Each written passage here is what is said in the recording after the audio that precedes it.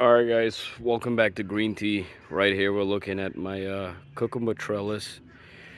I basically had a two-piece of 1 by 3, and I actually split half there and I put half in the corner. Well, actually 4 piece, and I put 2 of them across. And you guys could see I have about 10 cucumber plants. And basically what I did, I have this the twine, and it's literally just getting the plant running up. And you guys could see I cut all the bottom leaves off so nothing is touching the ground. And it's good because the bees could fly right underneath and pollinate and do their job.